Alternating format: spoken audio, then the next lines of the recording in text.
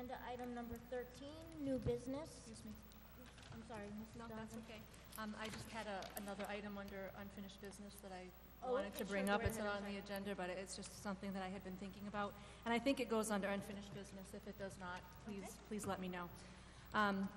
I have been giving a lot of thought to the meeting that we had on July 24th relative to search committees, hiring policies, posting of jobs, things like that. And I know at the last meeting we were able to vote on a new reconfiguration of the middle high school, of how the administrative structure will look at that school. So through you to the superintendent, I didn't know if you could perhaps enlighten the committee as well as perhaps the public on what process you use to fulfill not only positions at that school, but the positions of the people that were presented to us this evening. I think typically, given time, what we do is post a position, any position that we have, both internally and externally, for a number of weeks, usually anywhere from 3 to 4 weeks minimum of posting time.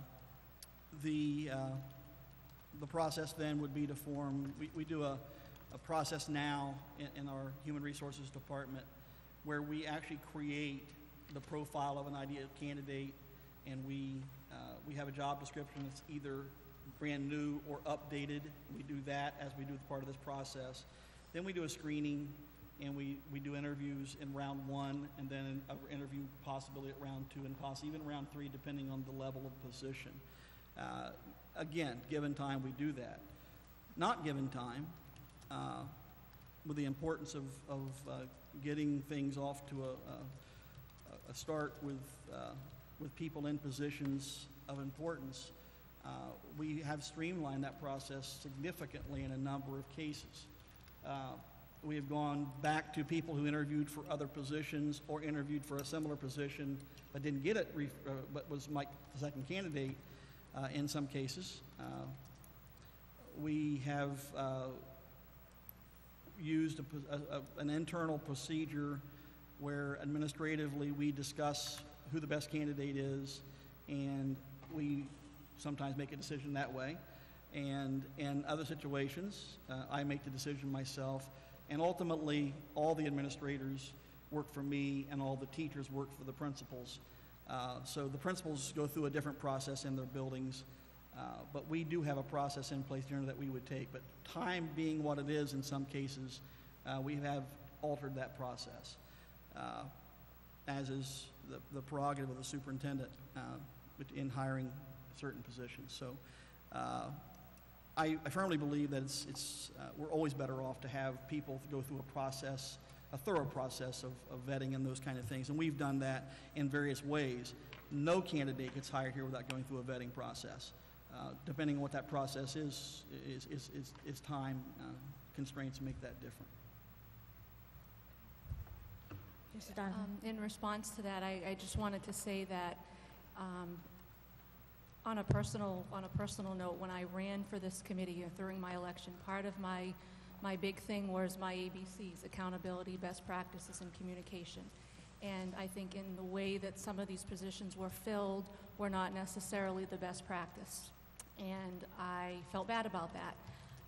I also realized that it is the ultimate role of the superintendent to hire building principals, that we play no role in the actual selection process. I do understand our role is solely to employ the superintendent and perhaps the special ed director. Again, but just getting back to the best practices, I feel that in some of those cases the best practice was not done. However, there's nothing we can do about it. He has the ultimate authority to hire the way he hired. However, I would recommend now that the subcommittees have been established, and I would really hope that the main thing that the policy subcommittee would look at is a hiring and a posting policy for the district. Ultimately, yes, the superintendent can choose who he wants, but I think as us as a school committee, as a governing board, it's our role to put how that process gets put into place to assure that the best practice is being used, that Everybody is being held accountable for their specific roles. Communication is taking place.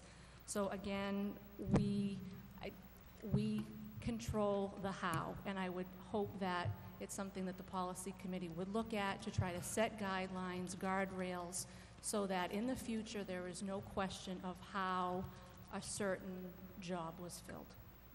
Thank you very much. Thank you. Mr. Lazo. It's not news to anybody on how I feel about the process. And I do agree 100% with Mrs. Donovan as far as process and procedure, especially on the accountability portion. I know the process. I know ed reform. I know what the superintendent's duties are, and I know what the school committee's duties are. I would just like to ask, what type of search did we perform for the high school principal? Was it an international search? Was it a local search? What type of search did we use? Is that a question for me? Through the chair. To you, Mr. Ely. First of all, we no longer have a high school principal position. We have a middle high school principal position, as was created by the school committee when we created the new configuration of the administrators. And leading up to that, basically I did an internal search with some people in my administration as part of that discussion. But ultimately, I made that decision myself after looking at our internal candidates and who I thought fit best in the positions that we had. I know that we do not appoint principals, but as a school committee member, when I took Mr. Labb's process and Mr. Labb's job app, his qualifications, and then I took our middle high school qualifications, they were miles apart. And he is the principal of West Street. I think it's, as a school committee member, poor judgment. I think it's a mismanagement, and I think that I'm not going to change on that. But the thing is, the process, to the process, we've always had a process. We've, under Dale Hanley, we've had processes the school committee has put forward that we would have a search committee where we would have a school committee member, parent, administrator, kind of a cross-section. We know the superintendent has the ultimate say on the position, but the process was always very firm and fair. And whether anybody liked whoever got appointed, you know, the majority usually went with the appointment, and the appointments were pretty good. We haven't done real bad with that process. That's why I think a lot of the parents and people in town are kind of cautiously going into this project here now, because they were told certain things ahead of time that are not going to happen now. That was why I didn't understand what the great rush was to go to one administrator. It's not that, you know, it is what it is. But I think what we have to do is, the process has been flawed. I think it's a mismanagement, appointing who has been appointed. I'm not going to do appointing, but I will hold the superintendent accountable under new business. Thank you. Thank you. Mrs. Principe? What I would like to say now is that there are administrators in place, and it behooves this school committee to support the administrators that were put in these positions and to support our superintendent for choosing these individuals. There is a process, and it's called accountability. And that comes further down the line. But right now, I don't believe it's the time to start out with negativity, with a brand new middle high school and a reconfiguration of the elementary schools, to go into this with a negative attitude, and that is what I'm hearing. And I will say it again, it is time to support these individuals that were put into these positions. Thank you. Dr. O'Leary? Thank you, Madam Chair. My comment would be in response to Ms. Principe.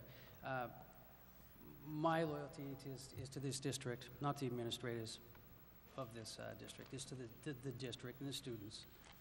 So if I have an issue with someone who's been appointed in a potentially flawed fashion, you will not find me supporting something that goes against what is right for this district. Thank you. Mrs. McLaughlin, did you have something? Not related to this at this time. Though I do want to say that I agree with Ms. Principe. I think the success of the administrative team that's been put in place at that school will be a success for all of us. It will be a success for the students. and I would like us to support that administration going forward. Thank you. Mr. Lazo, did you have anything else? It's nice that we can all get together and hold hands and sing Kumbaya, but I have a problem with the appointment. I do not think she's qualified. As far as worrying about the kids and staff, I'm very worried about the kids and staff on the organization and management portion of the school. I will continue to keep a close watch eye on it. I think we have to move forward. Of course, the district's going to move forward. The district was here long before the school committee and superintendent. So I think we're going to move forward. But don't put your head in the sand and say, let's just go forward and forget about everything now. I'm one that remembers everything. Your greatest teacher is your history and your mistakes. Don't forget it. Thank you. Thank you, Mr. Lazo. Mrs. Quinney? Point of order. The public is allowed to speak at any time during our meetings. There is a statement with that in there. So she can speak at this time. Mrs. Quinney, just announce your name. Point of and order, address. Madam Erin Chairman. Quinney, What, 8 Crescent excuse me, Street. Mrs. Quinney, what is the point of Southbridge. order, sir? Excuse me? What is the point of order, Mr. That's what Lazo? you're supposed to do. You're supposed to say, state your point of order. Madam Chairman, for the last 25 years, we've moved in and out of citizens' input. We are a policy-making body. We are meeting in public, not a public meeting. We already researched this with the attorney. That's why we moved Citizens Forum, or Citizens Input, they call it, public input, before we start our policy meeting. And that is state law. And this was told to us by our own attorneys. So if you, as the chairman, want to... Is this a ventriloquist show? The lips moving and dummy speaks? Excuse me, Mr. Lazo, please You're going finish to do your point whatever of you order. want anyway, so continue to do whatever you want. You want to violate the law, it's your business. I just wanted to enlighten you on it. Thank you. Thank you. I know what Robert's rules allows. Mrs. Quinney? Thank you. I also would like to state that history is our great teacher, so let us look back. We have a policy manual in place for the school committee. The last adoption was in May of 2009, at which point there was no hiring policy in place for the superintendent to follow. Fast forward to 2010, when there was a search committee established by the school committee for the superintendent's position, which was then disbanded at the discretion of the school committee, who then performed their own search and found and appointed Mr. Ely as the candidate who sits before us now as our superintendent. At that time, when he was the man for the job, there was no policy manual in place to guide his hiring practices. There was no issue with it up until recently. If you felt comfortable with his ability to choose and hire administrators within the district at that time, now we move forward to today. He has done the job that you've hired him to do. He has put in place an administrative team to lead a middle high school. I myself am not thrilled that there wasn't a process. However, as a member of this community, I wish and hope for nothing but success for Ms. Perrell and her team.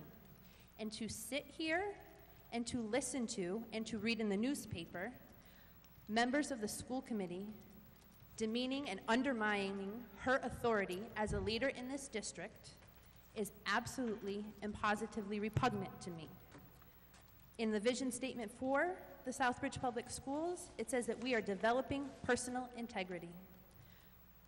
It would be really nice to see the members of the school committee hold themselves to a standard of personal integrity that we expect the students of this community to follow, not to display themselves in a manner in which we say, this is what not to do, this is how not to behave.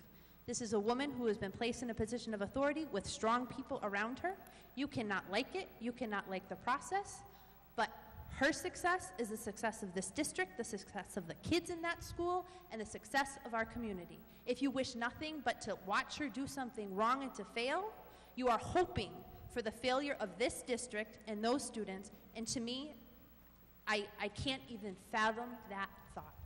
Thank you. Thank you, Mrs. Quinney. Mr. Lazo? Yeah, that's funny. That statement didn't suit when Bill Bishop was the principal. That's almost double standard. But what Ms. Quinney's got to learn is that there is no policy for the superintendent because the superintendent is under the jurisdiction of ed reform. We have nothing to do with appointments. I think that Ms. Donovan has, and Ms. McLaughlin has brought it up numerous times, and Ms. Quinney hasn't got it yet. I think you have to tell her a few more times that we have no say in appointments. Now, if the superintendent wants to appoint somebody that's been an administrator for 3 to 5 months in the Southwood school system, and you're all happy about that, as a citizen, I'm very happy for you. But as a school committee member, I don't want my kids, and when I say kids, I don't mean mine personally, I mean the district. Not me. So I think what we really have to do is, I'm very worried about making our kids and our staff guinea pigs in a trial and error of one administrator. So I disagree. That's not a violation of the Ethics Commission. I answer to the State Ethics Commission. I've already talked. Ms. Quinney's a little out of touch with what she's saying. She gets up and she talks, but she's out of Thank touch. you. She doesn't understand the law, nor does she ever understand what we're supposed to be doing up here. We do have a right to disagree. We don't have to hate each other.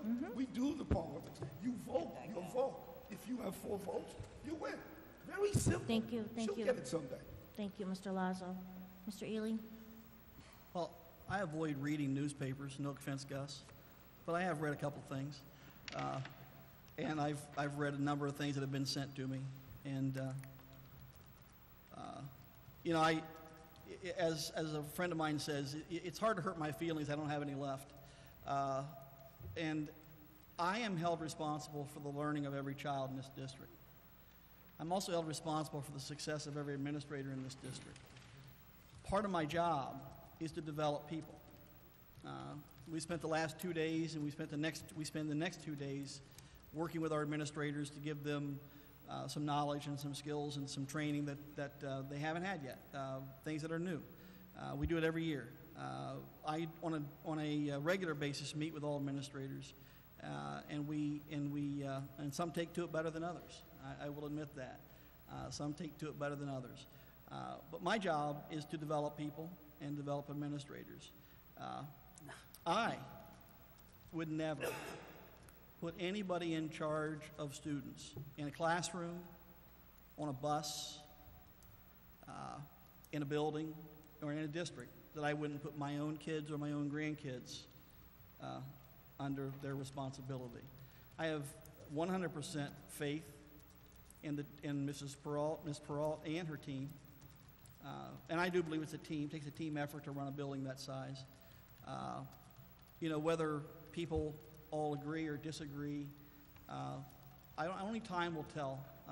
I don't believe it's an experiment. I believe it's faith in somebody's ability that I've seen and that I've assessed and that I've studied.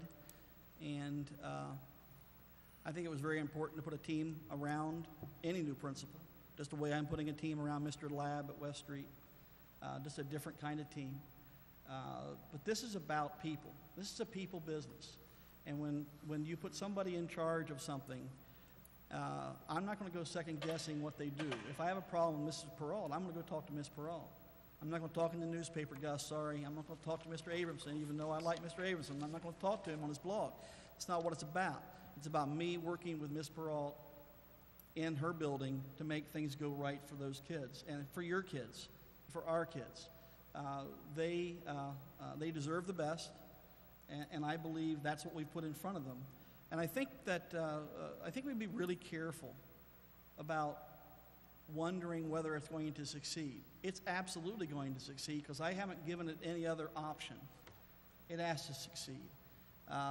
And I got to be honest with you, everybody that I've sent up there to take a tour of that building so far, and everybody that's come back to me after they've taken a tour of that building and had an opportunity to work with that team and see them work together and operate already, has come back very, very impressed. I would encourage the public to take advantage of the tours that are ongoing over the next few days to see the excitement in the teachers' faces. You talk about the teachers are overly excited about that building. The kids who are coming into the building, their parents who are coming into the building, every teacher in that building that I've talked to is excited. Some of the teachers yesterday, we had a large number of people come in to do the tours. Teachers volunteering to take people on tours. Teachers who have been in the building and are going to be leaders in the building. It's a time to develop a new culture in Southbridge, and it's a culture of success and expectations for all students and all adults, including ourselves. I hold myself to high standards, and I know you hold me to high standards, and I appreciate that, Mr. Lazo, and everybody setting up here. I do, and I hold you to high standards as well, because we are all here for the 2,204 kids at the last count that we have under our care. And that's what we're going to do. We're going to make sure that it's successful for those kids. The drama, you know, it'll come and go with both the kids and the adults. But the one thing that's consistent is it has to be the expectations for excellence that we have for everybody in our system, from the kids up through the adults. Thank you. Thank you. Any other unfinished business before we go on to new business? Madam Chairman? Yes, Just a Mr. quick Lazo. comment. Let's not make it sound like all of a sudden we just started with excellence yesterday. Excellence has been on the move for the last 7 years through a lot of different people, a lot of optimism. There still is a lot of optimism. Don't misunderstand when we disagree that we're against everything. There's no bigger cheerleader for that building in Southbridge than myself. Okay? There are a few people that got involved lately, and it's fine. I mean, it's time for changes sometimes, and sometimes it's not. And the people control that end of it. I understand government, politics, and management. I'm very disheartened in the rush to arms to do this 30 days before we open school. And the only thing I'm saying is that from here on out, I mean, I've got many problems in the district that we work on. And I'm optimistic that it will always survive and it'll be fine. But the thing is, when I disagree and I think something's being mismanaged, I go the whole route because that's the way I am. Don't have to like it. You can vote me out in June, whatever you want to do. I'm sure Ms. Quinny will enjoy that. But that's what I'm saying. Thank you, Mr. Trust Lazo. me. Anyone else for unfinished business? Mrs. Donovan. Thank you. I just have one last comment, and I feel I'm the one that got this snowball rolling, but I just want everybody to know, Mr. Ely, everybody sitting up here, people out in the public, there's nothing more that I want than the success of that new school, success of the children, success of all those new administrators, success of this board, and success for Mr. Ely. The last thing I wanted to do was pronounce something as a negative thing. I care so deeply. That's why I'm here. That's why we're all here. I fully support Mr. Ely's decision. I fully support Ms. Perot. I fully support all those administrators that were there today. They deserve that, and that's the least that we can do, and I stand behind every single one of them. This is a huge deal for our town. We've been waiting for so long to express and enjoy the excitement and the positivity that this new facility will bring to our town and to our kids. So my only issue was perhaps Ms. Dr. Hanley had a way of hiring in the past. There is nothing in our school committee policy manual that sets a course for hiring school principals. That is my point, to avoid any innuendo or rumor or whatever the case may be in future years to come. If there's a policy in place for a superintendent to follow, the how to go about finding a principal, that was my main point. But I am so excited, thrilled to pieces about what's about to happen in our town. And if I gave the wrong impression, I wholeheartedly apologize because you're not going to find a bigger cheerleader than me. Thank you. Thank you. Anyone else for